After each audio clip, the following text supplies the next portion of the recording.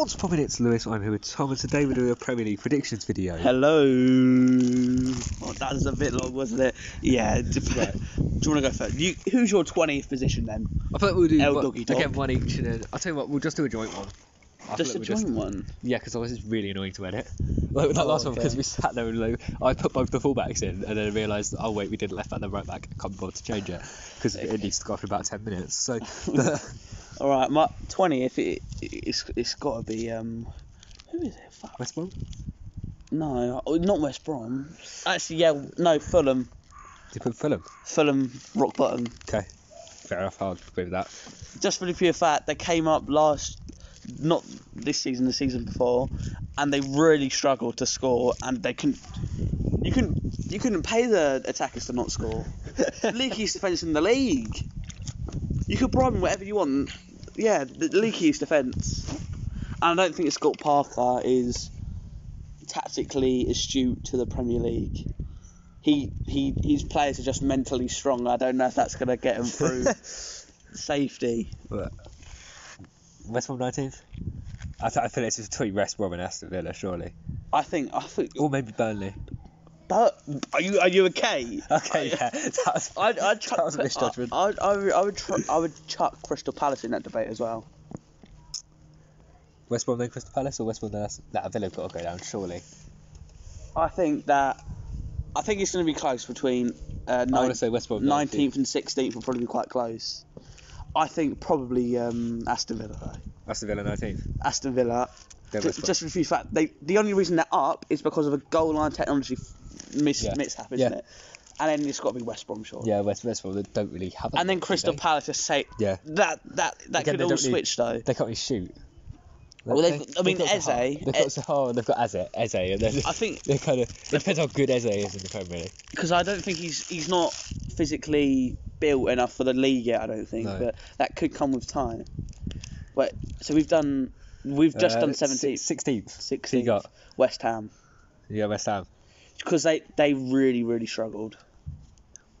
Sorry, I've got the table up. They were really struggling. Also, sorry if the audio is really weird here, because I'm kind of holding the phone and I think I've moved it a lot. So. Especially Haller, he's been a flop. Anderson didn't have a great season. I'm just casually holding a rock for that reason.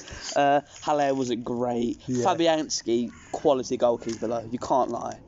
For his age as well, he can make a top-class save. He's got top-class game in him. I don't really rate David Moyes, though. The only thing he's really good for is keeping you up. That's all he can do. If you're an ambitious club, why have you hired David Moyes?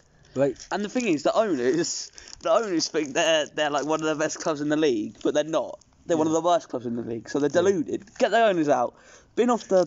Who are you talking? Oh, yeah, West Ham. Sorry, I should let you talk right now. Right.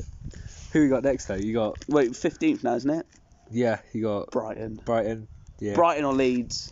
I feel like Brighton or Leeds, because Graham Potter's a good manager. Yeah, Brighton have... They've stayed up. They have It's because they've got a rock. Stayed up. It's because they've got a rock solid defence. The defence is good, yeah. They've got. Well, they've let Shane Duffy go out on loan. Why have they done that? Probably to let Ben White play, actually. Yeah. Then you got Leeds having first time back in the Premier for quite a while. Innit? 16 years. Yeah. So. I think Bielsa, world class coach. The players, because they've got. Question is, are the players Premier League players, or are they still Championship players? Some of them are Premier League quality. Sorry, that was really loud because I had that right next to my face. Calvin Phillips is a quality player. A quality player. I think Rodrigo, the right tactical. Yeah, it depends how you use Rodrigo. In the right tactical system, he could bang in maybe 12 goals. That isn't that much. That's like one every 3. Where we got? Is that 14? Yeah, but them two could change as well. Yeah. 13th. Newcastle, yeah. Yeah, Newcastle. They just play such Route 1 football, don't they? You've also got Burnley. No, Burnley. Newcastle? Yeah. Newcastle, they're there. They've got Saint Maximin. He basically carries their attack. Yeah, they don't carry. And they've got £40 million flop journalist who's got 2 league goals last year. That's £20 million a goal. £20 million for every league goal he scores. Yeah. Do you know how mad that is? People work their entire lives to don't make 20 mil. 1 goal from him is worth it. I thought Burnley's got to go above that though. Burnley 12. I feel like, We on but 12? people always underestimate Burnley. I feel like you can't really put them much higher considering what you've got above them. Unless you go Everton and put Burnley above Everton. Probably Burnley. Burnley then Again, Everton. they're just good all over the pitch, aren't they? The manager is. They've got a team. They're just consistently there. They're just very mentally strong, and they know how to get a clean sheet when they need to. I am actually tempted to not put Everton, to put Wolves below Everton. I know that sounds really stupid, but Everton now have a midfield. Or at least hope. Well, they've got Allen. I mean, they have a midfield. It might not be very good. But they've now got Allen. And by the looks of it, they've got James and Decore. Neither of them are confirmed yet, but they might as well be. They're aging though. This is quite a good midfield though. They can actually do something with that midfield. I feel like, why are we even talking about them? Because that was just 12th we put Burnley. Yeah, It's got to be Southampton next, surely. Oh yeah, we haven't done Southampton, have we? I just skipped straight over Southampton. Considering Southampton, they lost 9-0 in Leicester, the joint worst league defeat in history, in Premier League history.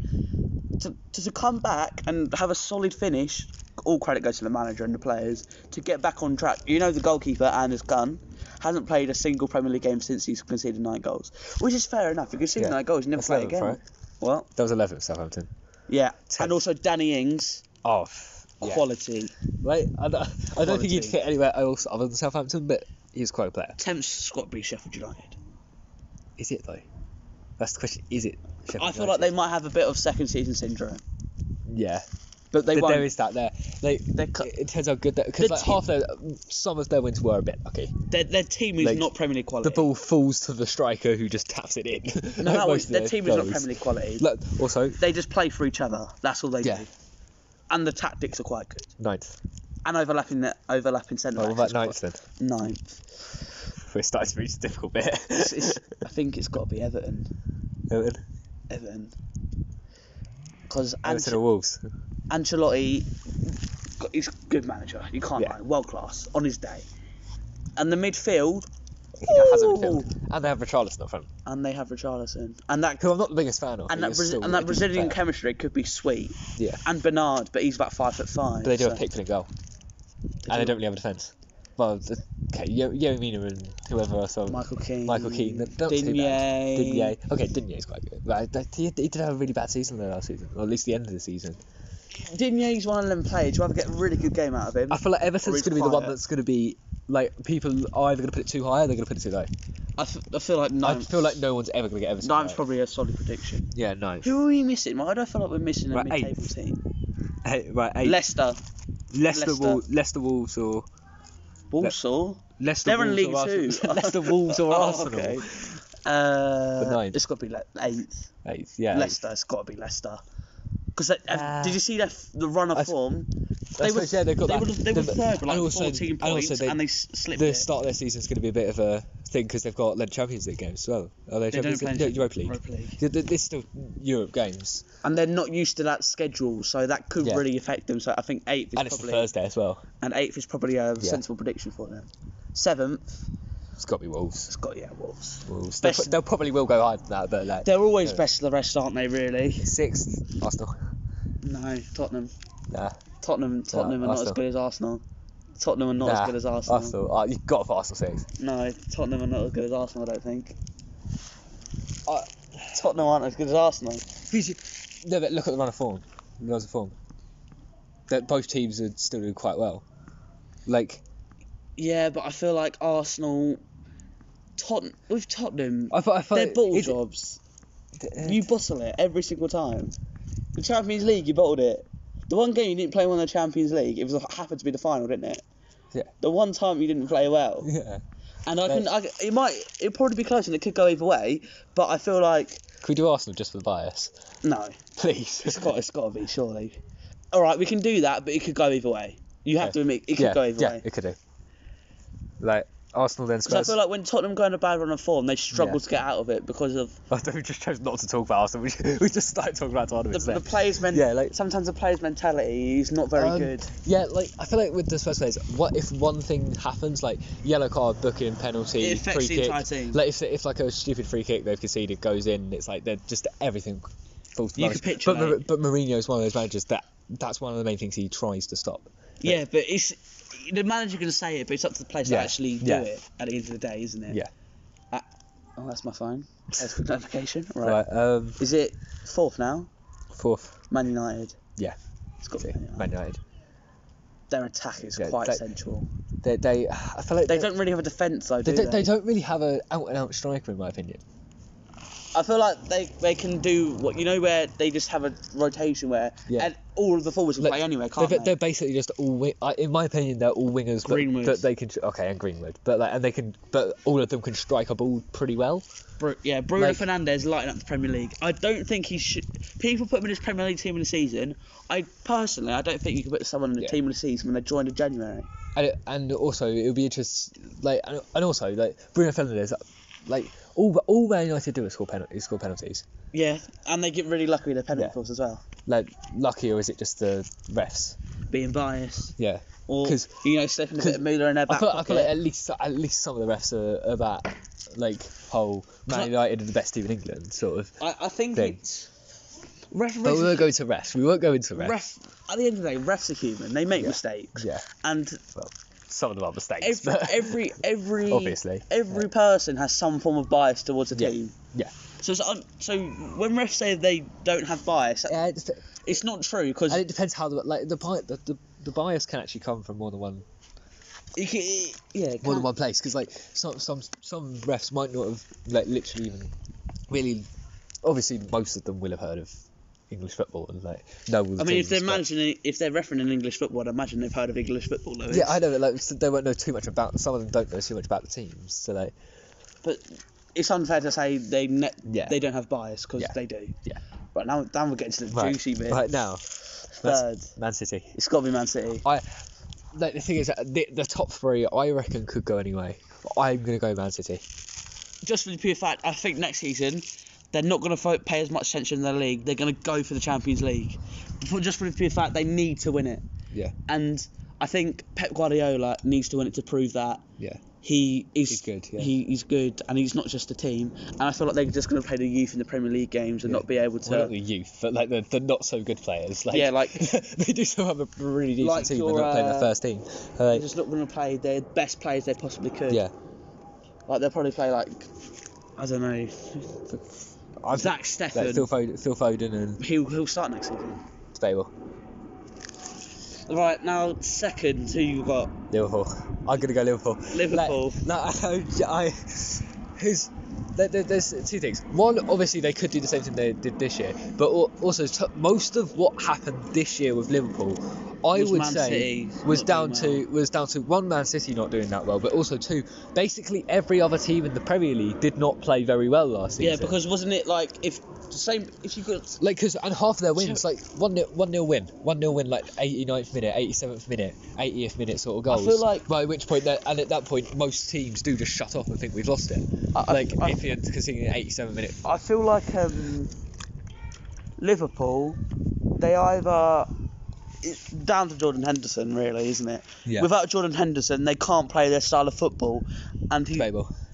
well, they can't. Every time they play out Jordan Henderson, they don't win, basically. Yeah.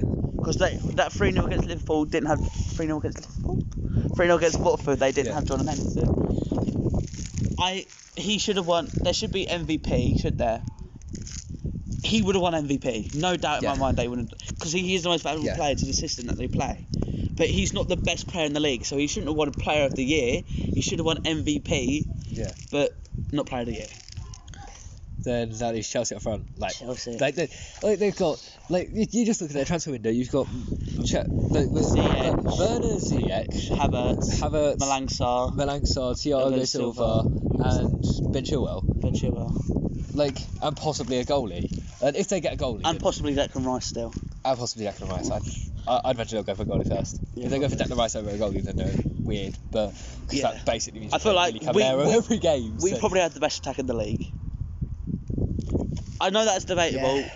If it's not the best, it's second best. Yeah. The only one that's really probably up there is Man City. It depends what you say. It depends what you say is attack and what you actually play in attack. Because it depends. If Havertz is in attack, yeah. If you don't account Havertz as the attacker and as the midfield, Havertz is an attacker. I reckon Chelsea play him in midfield, not as an attacker. They might play him in midfield, but his role will be to attack. He'll be able to attack, and then when everyone drops back, he'll be in the midfield. And then Because I feel like they're Kante and that will drop they're back. going to have Havertz and probably Kovacic or Kante to just play behind him, so that because if both we Kovacic get caught, and Kante can run. Kovacic and Kante can both run on the pitch and dribble, Kante, and they can both ping a ball. Kante is one of the best defensive midfielders in the world. They could both Kovacic maybe not so good at defending. And Kovacic is a good player. Havertz is a good player. Kante can defend. It's our defence. Kovacic can pass. It's our defence that's the issue. Because Thiago Silva's good, but he's 30. He's going to be 36 this month, isn't he? Yeah. But I don't know if he's going to be able to continue to play at that elite level anymore. He's still better than what you got. He's still better than what we've got. But pairing with Zuma, they can speak French in the middle. But then you got the issue of Ben Chilwell on the left, don't you? And he's also injured for 6 weeks. Or when we signed him, he was injured. He's got a heel injury. What the fuck is that? Yes, fly. But I feel like with Chelsea, like you have a quite healthy amount of players as well, because like your players will be like fighting each other to get into that team. Like Mason Mount, like we haven't even mentioned him. Like he will want to be in that team, and he will be. But it could go the other way. It could go the other way because they could start thinking, why am I not getting in the team and not try? Yeah. So like, it really depends on the attitude of the player. Like, this might sound weird, but I feel like maybe like Ziyech or someone getting injured would actually help you. In the sense that then that player there is like, you spent this money on me, you've got to play me. Like I need to play. Like I want to play on the. And it's not. We've got quality off the bench as well. Yeah. Abraham, Giroud, Hudson-Odoi. You can't say they're not terrible players. They're top tier. I never said the top tier, but they're quality. Like, they've shown they can do the Premier League level. Yeah. The thing is with Tammy Abraham, I feel like Giroud just shouldn't work in the Premier League, but he just does. Yeah, he's such a sexy man as well. Like he's so slow, but he can just seem to somehow make something of it and put it in the back of the net. Yeah. Abraham misses too many chances. Yeah, right, before we start going on the whole rant about Chelsea, I think, right, we're 15 minutes in. So alright. Hi, I'm currently editing, and I realised we didn't actually do our Golden Boots, Golden Gloves, and Player of the Season. So we've had a chat. Tom went with Werner as his Golden Boot, I went with Kane. We both went with Pope as the Golden Glove, and we also both went with De Bruyne as our Player of the Season. So, it's the outro. Thank you guys for watching. Follow us on Instagram and Twitter at Ludicrous to get any updates about us, whether we're going to be late to upload like we did on this video actually. Lovely job, mate. We have a Discord. Just to point out, this was actually supposed to be a podcast, but we just decided we needed to apparently put it video. So we did that. We have a Discord that's going to be linked in the description. Thanks for that, Lewis. Giving you a bit of extra work. It's already in my copy and pasted description anyway. Until next time, see ya.